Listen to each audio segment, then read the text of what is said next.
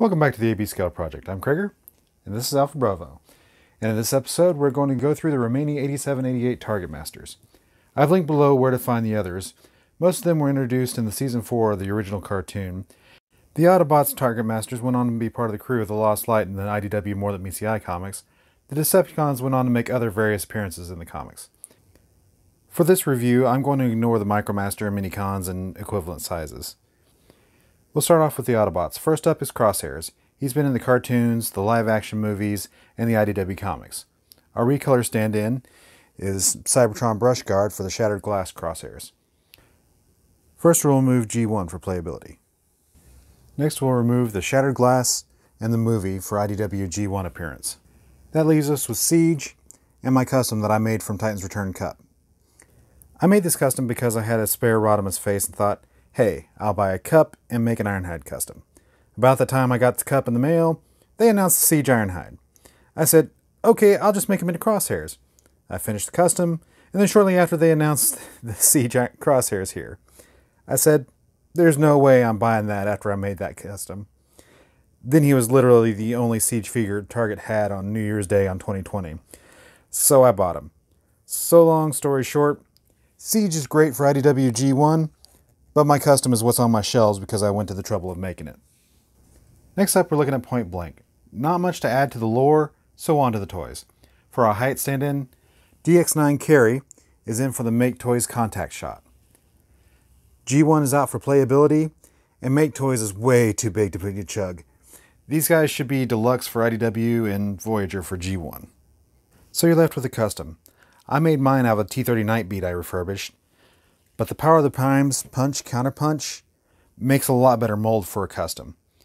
I just didn't want to fork over the money for the second one. With the re-release of the punch counterpunch mold for the Generation Slugs, there might be more opportunity for that. For now, you can get T-30 Nightbeat cheap and it comes out looking good without too much effort. For the remaining Autobot Target Masters, Sure Shot, Landfill, and Quickmix, your only options are G1 or custom.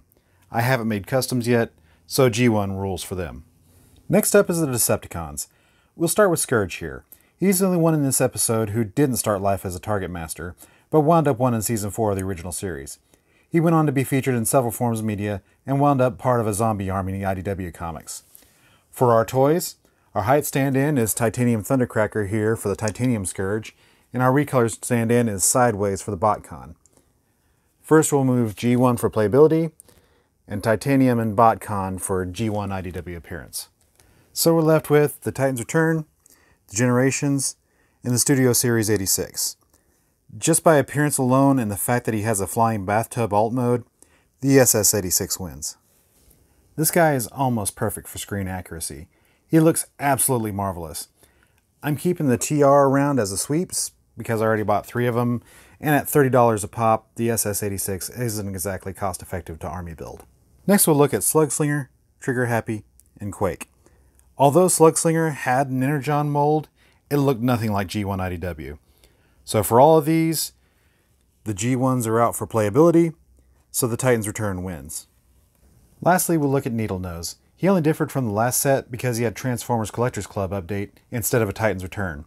So for playability, the TFCC wins. As you can see, the Autobot Target Masters need the most love. So please, Hasbro, make them happen. Especially if you can make a Point Blank out of the punch counterpunch mold, that would be awesome. Anyway, thanks for joining us today on the AB Scale Project. If there's a character you'd like to see, put your request in the comments below. Please like, share, subscribe, and I'll see y'all later.